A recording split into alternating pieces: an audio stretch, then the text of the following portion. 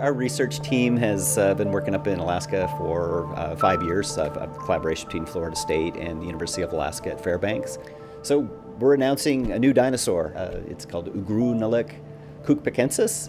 It's named after the Inupiat words for ancient grazer of the Colville River.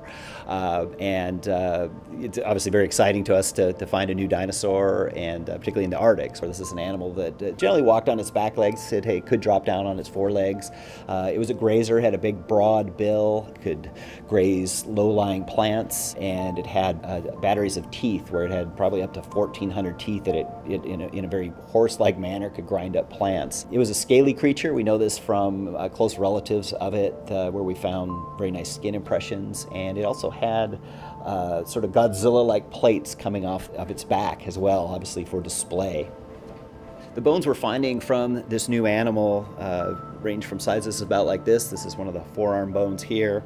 This animal would have had a jaw about this long, so we're getting very small dinosaurs up there. But occasionally we're finding some larger bones, such as this equivalent element here, which would have gone with an animal with a jaw about this big. So we're getting animals that are very young to near adult size, and from these adult animals in particular, we've found some new features that show that this is definitely a new species.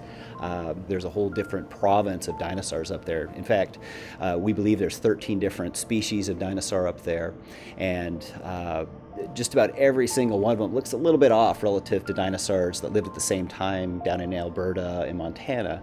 And so this has led us to posit a theory that everything up there was Arctic adapted.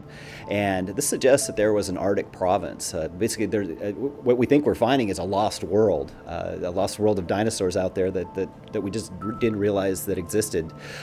What's even more exciting to me is that Alaska is almost completely unexplored, and we're one of the only research teams in Alaska, that's working up there. And it's really exciting, not only what we found, but I think what we're going to find down the road.